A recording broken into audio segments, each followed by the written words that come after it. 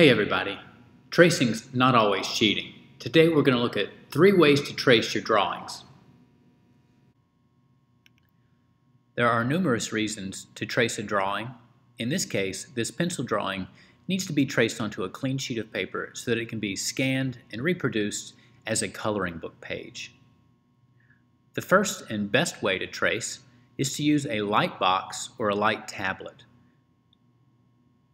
This is a light tablet made of LED lights. It has 3 settings. In order to use a light box or a light tablet, you lay your drawing on the tablet first, and then you lay your second sheet of paper, the one that you'd like to trace onto, over the top. It's a good idea to use a piece of tape to keep your sheets from sliding around while you trace.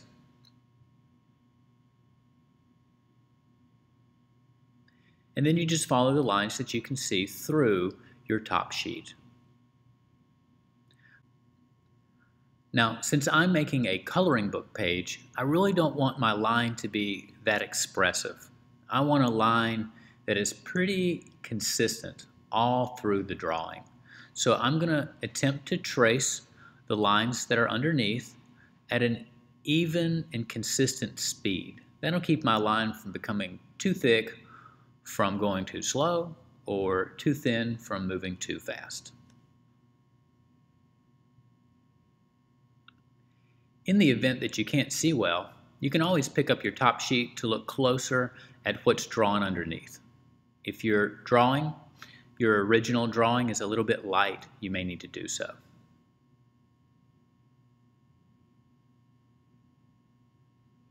Alright, so that's using a light box or a light tablet. The second way to trace is to use a window. A window is its own light box.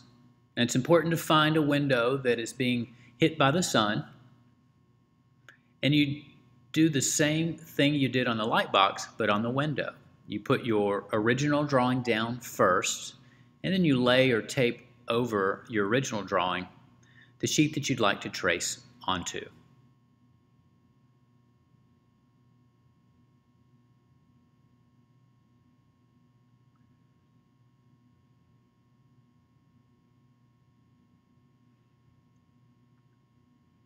If you find that you cannot see through your top sheet very well, then you may be using a piece of paper that's too thick, or your original drawing may be too light, or the light outside may not be bright enough on that day.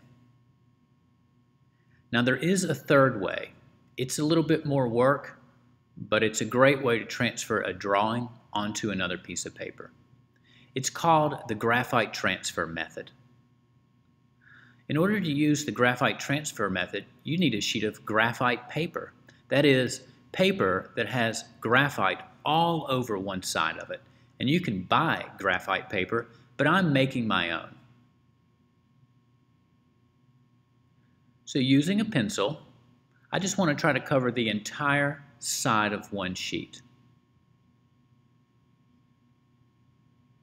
Now, if you have drawing pencils that are really dark, in this case, you may not want to use them. I want to make a transfer, but we're going to make a graphite transfer, which means that we'll need to trace over that transfer with a pen.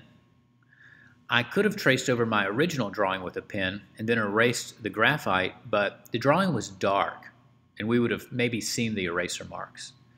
Now, using the graphite transfer paper, I'll get a very light pencil drawing that I will be able to erase after I've traced it a second time with a pen. So you're looking at the back of the sheets, and after I flip them over, what you'll see is that the original drawing is on top, and the paper I want to trace onto is on the bottom. That's different from the previous 2 methods that we looked at.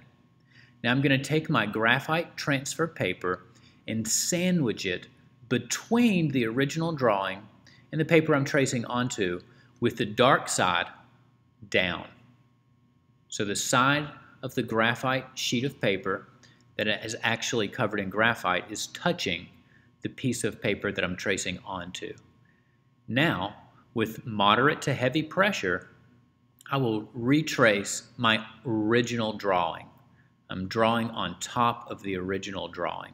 And as long as I bear down with enough pressure, a very, very light pencil version of this butterfly will transfer onto the sheet of paper that I want to transfer my drawing onto. Now it is more work because I had to make a piece of graphite paper, and now I'm tracing my drawing, and then I'll have to trace the transfer again. So it's really 2 tracings instead of 1. But once you have a piece of graphite transfer paper that you've made, you can use it over and over. It really never wears out. Let's see how we're doing here.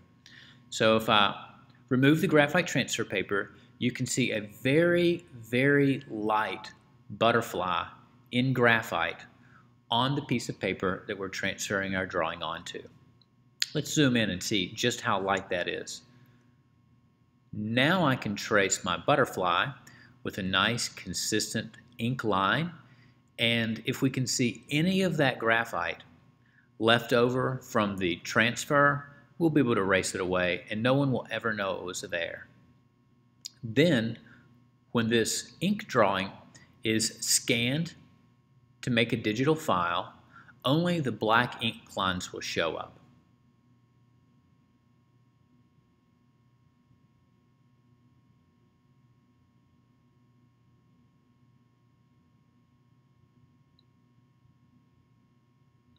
Again, it's important to try to trace with a consistent speed so that your lines are even in terms of their width throughout.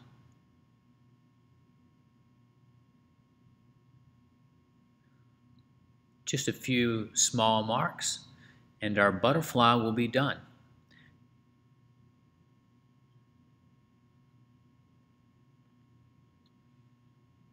There we are.